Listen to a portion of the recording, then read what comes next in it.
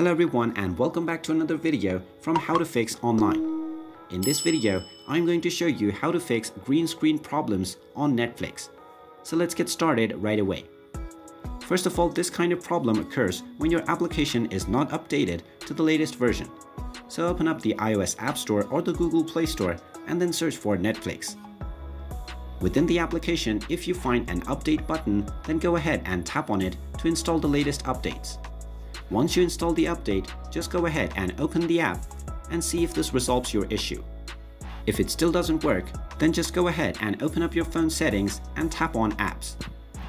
From the application page, scroll down and look for Netflix. Once you find the application, just tap on it, and then from the application settings page, tap on Permissions. And then make sure all of the permissions that are required for the applications are allowed. Then go back and scroll down. Now you will find the storage option.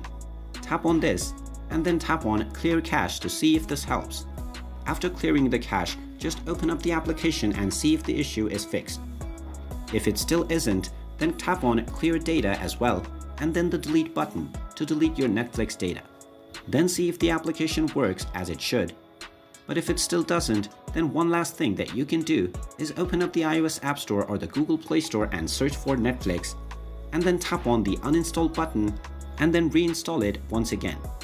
Then when you tap on the open button and use Netflix, you will see that the green screen issue will be gone. And there you have it. That is how easy it is to fix green screen problems on Netflix.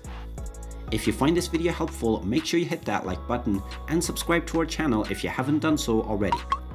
Also ring that notification bell to never miss another update from us. Thank you for watching and I will see you again in the next video.